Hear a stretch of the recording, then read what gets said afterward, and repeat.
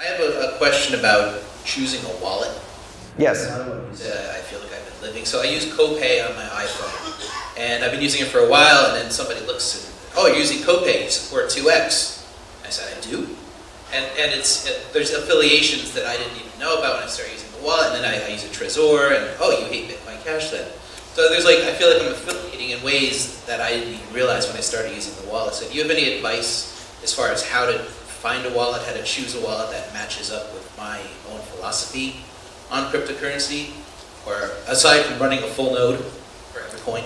I struggle with that on a daily basis because not only do I choose a wallet for myself, but I often recommend a wallet to newbies. And the criteria are usually different, right? The wallet that I choose for myself tends to have 150 tunable knobs and parameters that I can highly customize. So, if my wallet doesn't do RBF over Tor to my own node, it's like, whatever.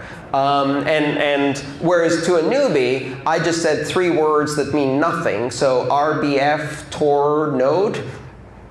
And so that wallet is immediately unsuitable for someone who's new to the space, and I'll recommend a completely different one.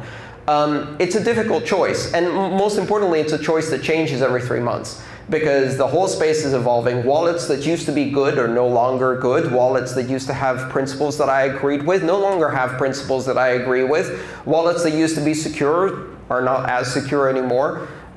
So what I do is I change them often, right? So I think every year or so I switch which is my primary mobile petty cash day-to-day wallet.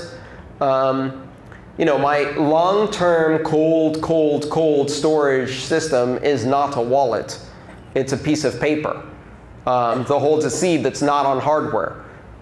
So that's a whole other story. That can remain static for years. But in terms of the day-to-day wallet that I use to inject my own transactions into the network, that changes.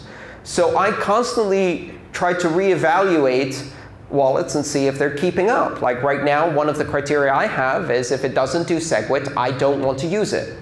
It's too expensive for me. I need to use SegWit. I want to get the fee discount. So if your wallet doesn't do SegWit, I'm not interested in using it. Now, what that means is I currently don't have a mobile wallet. Right? Because none of them do SegWit. So sometimes you do have to be a bit tolerant of differences.